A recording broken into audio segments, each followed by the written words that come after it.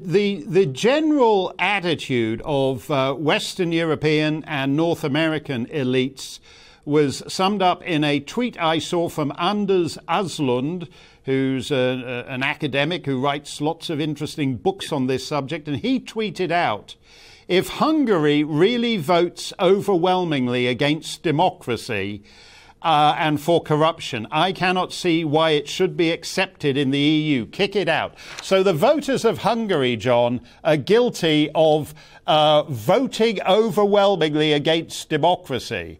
They demonstrate their hostility to democracy by voting in massive numbers. I don't think Anders Aslund has... I think he tweeted in haste there, but it basically sums up how Brussels and Washington think of the guy. And a lot of other people. I mean, a man called Yasha Monk, who's a distinguished professor of political science at Johns Hopkins University, and also an intellectual valet to Tony Blair in one of his many democracy support organizations. He said exactly the same thing.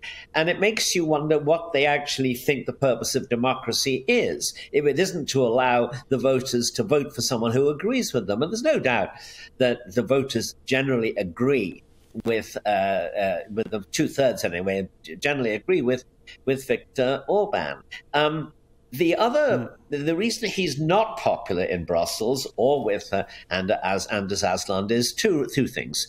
The first is that he is not an enthusiast for either global governments or Euro governments. He thinks most of the decisions in politics should be taken by the voters and by the elected representatives in national parliaments. And they don't agree with that. Essentially, they believe in more Europe, which is grabbing more powerful national parliaments and bringing it to Brussels. And the other reason is he's a social conservative. That is to say, he likes things not exactly the way they were, but he certainly thinks that the old attitudes, the religious traditions, the moral traditions, the cultural mores of the country should be respected by the courts, respected by international organizations.